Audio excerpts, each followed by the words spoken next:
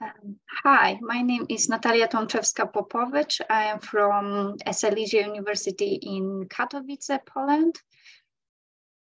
Hi, I'm Sabrina Huang. I'm from the Hong Kong Polytechnic University School of Hotel and Tourism Management. And today we would like to introduce our research on sentimental tourism to a lost land, age and roots diversification. And our purpose of this study was to explore the phenomenon of sentimental tourism, with emphasizing the disruptive historical events like border changes and lost territories.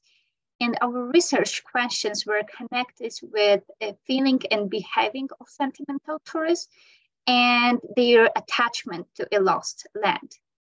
And methods which we used, it was TITES and ANOVA, exploratory factor analysis, and cluster analysis.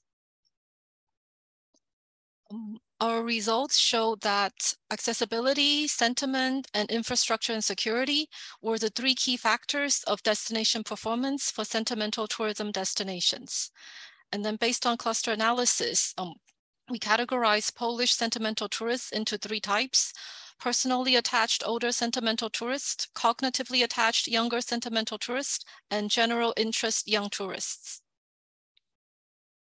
So for the implications of this study, the segmentation of sentimental tourists can help hospitality and tourism businesses to better understand the niche market. Specifically, it is important for sentimental destinations to share information about historical territorial changes and the rich ethnic heritage within the destination. Thank you. Thank you.